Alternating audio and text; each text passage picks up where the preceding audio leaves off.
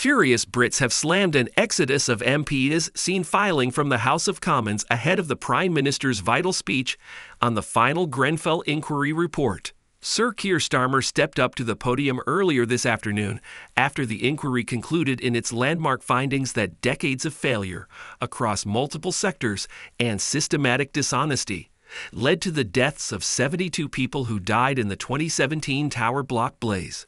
Political missteps were included on the list, but MPs have drawn mass criticism for appearing not to care about the Labour government's response. After Prime Minister's questions, and before the PM was due to deliver his remarks to the lower house today, a live feed capturing the proceedings showed dozens of MPs filing out of the Commons chamber.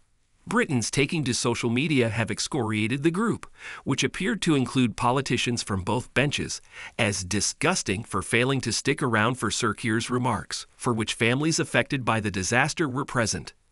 MPs typically leave the Commons to attend meetings or for ministerial responsibilities, but their missing a speech responding to one of the country's most upsetting disasters has not gone down well with Britons.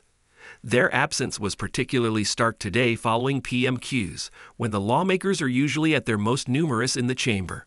Nadine added, "Sure, they're busy. We're all busy.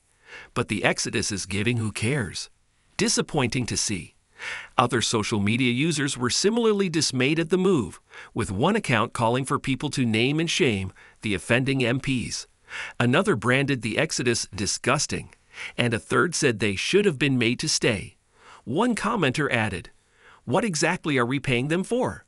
They've only just gone back." In his statement, the PM apologized on behalf of the British state for the string of failures that led to the fatal fire, telling the remaining MPs that the survivors, bereaved families, and the community around Grenfell had been let down very badly before, during and after the fire that killed 72 people in 2017.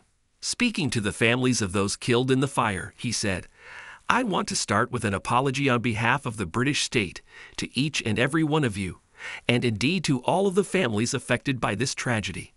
It should never have happened. The country failed to discharge its most fundamental duty, to protect you and your loved ones, the people that we are here to serve, and I am deeply sorry."